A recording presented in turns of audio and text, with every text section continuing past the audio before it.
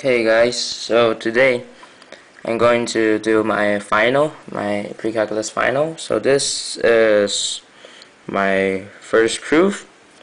So it's 1 minus cotangent for x equals 2 cosecant squared x minus cosecant 4x. So we're going to start right away. So for myself, I'm going to do two parts. So part one, I'm going to do the left side. So as you see, I take off the left side, so it becomes 1 minus cotangent 4x, which, as you all know, cotangent is also equal to cosine over sine. And then it will become like this. So if we're going to get rid of this parentheses, we got to also get the 1 involved, which we're going to see here. It's sine 4x minus cosine 4x all over sine 4x. And then we're going to start doing the upper part. Why? You guys will know later. Just being lazy and easier to do, more efficiency way. So if we're going to take off this part, you can see that it becomes 1 negative cosine 4x plus sine 4x. And this part, from this part we're going to use, well, actually for all this proof, I'm going to use only one identities, which is as here, cosine squared x plus sine squared x equals 1.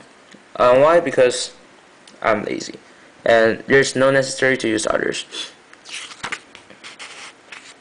So to get easier, we're going to expand this to x mean y, because we're going to let this one becomes this, and our life will be easier, much easier.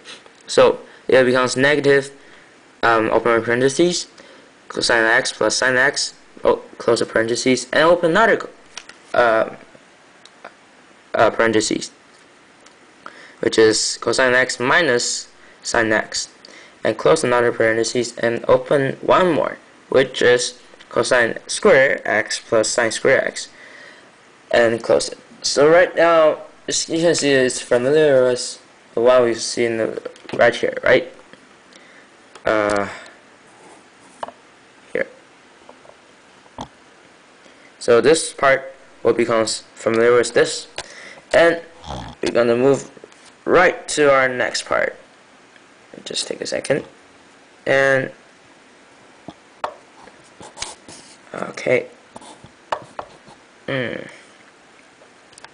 So for this part, we already let them becomes 1 because we use these identities to becomes 1, and others will remain same. And then we're going to next step, we just combine these two and get rid of the parentheses. Will become negative cosine square x plus sine square x. And till now, if you still don't really get it, go back and look again, or go ask your teacher. So now we're going to use our original identities to flip it around, which becomes sine square x equals 1 cosine square x. And let's see, if we plug in this sine square into this sine square, it will becomes 1 minus cosine square x minus cosine square x. Looks easy? Yep. From now we just use our algebra. It will become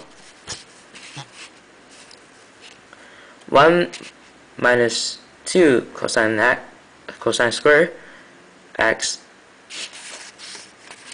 and then we use our algebra skill, take the 2 out of this one, and negative sign. Why? You guys will know pretty soon. So it becomes negative 1 plus, open parentheses, 1 minus cosine x, square x, or close parentheses, and times 2. Why I'm going to do this? Because we're going to use our next identities. S and X is still, again, we're going to flip this around, becomes like this. It's 1 minus cosine square x equals to sine square x. And you use this 1 minus cosine square x and plug into this part. See what I'm doing? Yep. It will becomes minus 1 plus 2 sine square x. And then we're going to use this, plug back to this.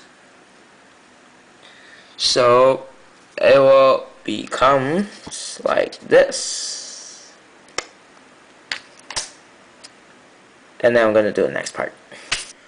Okay guys, so we just finished our left part and I'm going to do our right part. Yep. Everything needs to be equals, men and women too. So then math. Our left part, our right part is 2 secant square x minus secant 4x.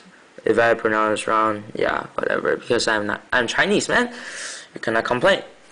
So it will becomes 2 over,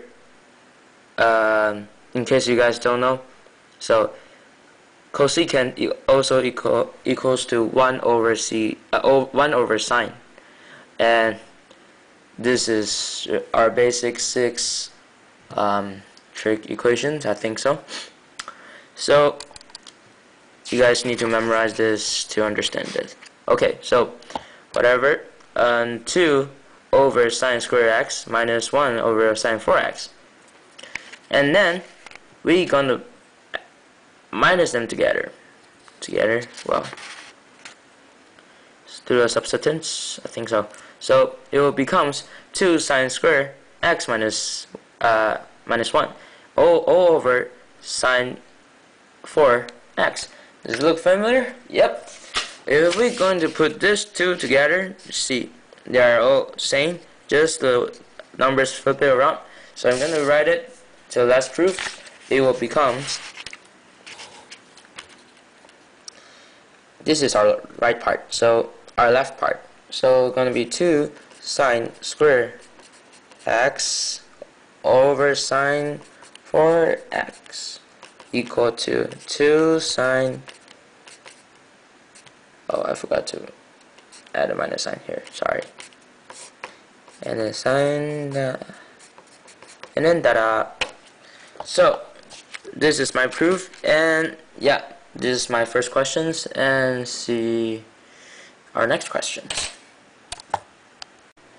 Okay guys, so I'm going to do my second part, which is question number 20. I don't know why I'm going to do it backwards, but it sounds fun. So yeah, so my second part will be tangent square x minus sine square x equals to tangent square x times sine square x. I don't know what's the difference, but I'm just gonna prove it. Okay, so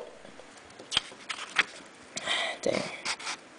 So I'm gonna use the same identity, which is cosine squared plus sine squared equals 1, but we're gonna flip it over, so it's gonna be like sine squared x equals to 1 minus cosine squared x. And I feel so thirsty, man. So we're gonna pull up the left part. Unlike the first one, we're going to pull out the left part first. See, gonna pull up this part to become like this. Pretty soon you're gonna know what I'm doing. So the tangent square x times sine square x will equals to, open parentheses, 1 minus cosine square x times tangent square x, because we plug in this sine square into this sine square, and it becomes like this. Okay, compared to the first part, this part is actually easier, much easier. That's why. So the tangent square x minus cosine. So we're going to expand this part. We're going to open this parentheses. Let this one plug in this one times this one. So it becomes like tangent square x minus cosine square x times tangent square x. So this part, if you don't know, man, you're gonna go back to algebra, man. Dang. So flip it over, it will becomes like this. Well, actually, we don't flip this part.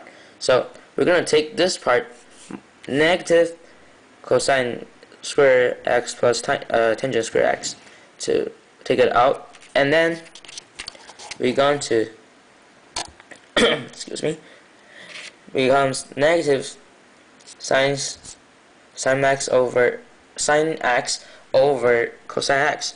Why? Because tangent, as we all know, is sine x over cosine x, and we just plug it in, and everything will be the same. So the square also goes into the square, and then this part goes back to here. Everything is good and peaceful. Yep. And then we put this part back to our big equation, which is this one, and then it will becomes like this. Yes, so you can see everything is messed up, but it's good still. So if you find something funny, we can actually cross out this part. Will become like this. Paper is going fooling around. So cross out cosine square, and left out the sine, which will be minus negative sine square x. And then we're going to plug in back, which is negative sine square x plus tangent square x. Looks familiar? Yep. If we flip it around, it will become like this. And then back to our original equations, we can rewrite it. Well, actually not rewrite it, but we can prove that tangent square x minus sine square x equals to tangent square x and minus sine square x, which it's proof. Yep. And hope you guys will like it. Well, probably not, because it's boring, kind of boring now. Well, yeah, and I think that's it. That's it, man. Yep. See you guys next time. Bye.